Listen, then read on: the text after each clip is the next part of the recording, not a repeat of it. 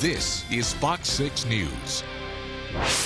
Our big story on Fox 6 News at 11, stomping for home state votes. Republican vice presidential candidate Paul Ryan is back in Wisconsin this morning, holding a town hall meeting with voters in Waukesha.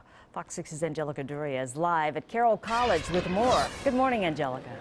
Yeah, good morning, Bev. And that event wrapped up about an hour ago. Crews behind me now tearing things down from what was a big production here, a packed house, an electrified crowd to welcome Paul Ryan this morning. Even the governor using the Packers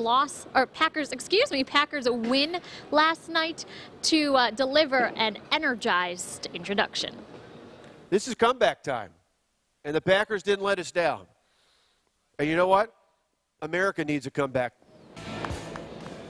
And Governor Scott Walker and Ryan's brother Tobin set the tone of that entire event. They were comparing the Packers' comeback to the Romney-Ryan comeback team to bring America back on track. Now, this is Ryan's first stop to Wisconsin since that contentious vice presidential debate last Thursday. This also follows Vice President Joe Biden's trip to La Crosse on Friday.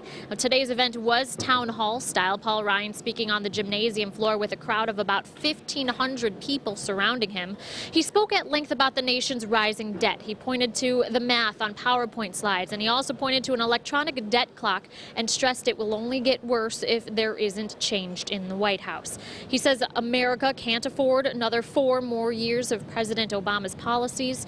Ryan also took questions from the crowd. Around 10 people asked him questions about taxes, Medicare, and how to ensure that the next generation doesn't bear the debt burden. Now, in all those answers, he pointed out the failing leadership of the Obama administration. We have never knowingly given our kids an inferior standard of living, a diminished future, but that is exactly what we are doing by piling up this mountain of debt, by giving these deficits. And it takes leadership to confront this. That's what Mitt Romney and I are offering. We are not going to run away from these problems. We're going to run at these problems to solve these problems before they get out of our control. That's what leaders do.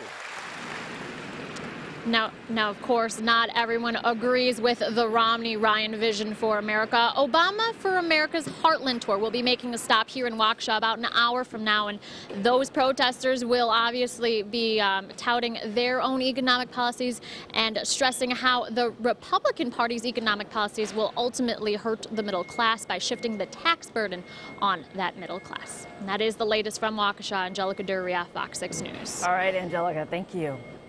The presidential campaign will continue to focus on